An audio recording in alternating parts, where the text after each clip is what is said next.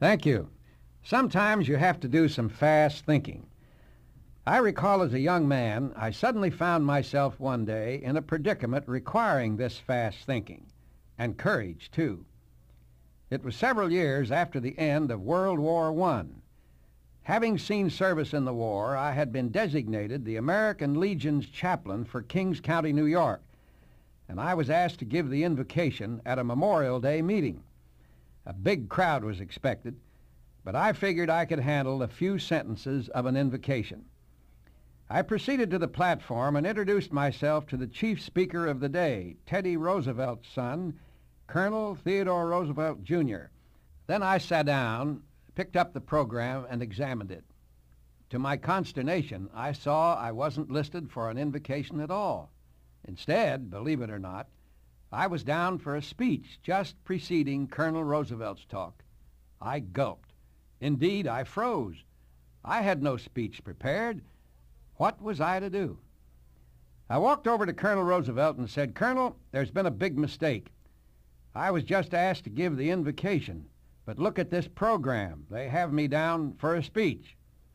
Well, he really set me straight, and I'd like to tell you how after this message. When I protested against making a speech on such short notice, Colonel Roosevelt looked me over appraisingly.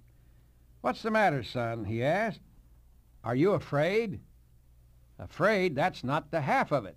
And anyway, how can I think up a speech in the next few minutes? It just isn't possible." "Oh, yes, it is," he answered, "and I'll tell you how. Come over here with me for a minute." He led the way to the front of the platform and drew my attention to a big section of reserved seats, all occupied by women. "Do you know who those women are?" he asked me. "Well, they are Gold Star mothers. That means that every one of them lost a son in the war. Forget yourself and start feeling compassion for those wonderful mothers. Then get up there and give a talk just for them. Forget everyone else if you want to. What you say to those mothers will reach everyone else." And he threw in two final words: think courage.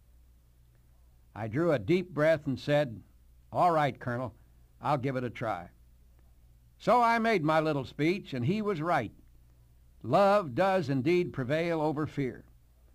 When your mind is full of concern for other people and responsive to human brotherhood, fear lets up. And that is doubly true when you forget yourself and sincerely try to do something to make life easier and happier for other people. Forget yourself.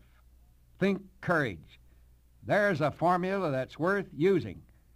It works.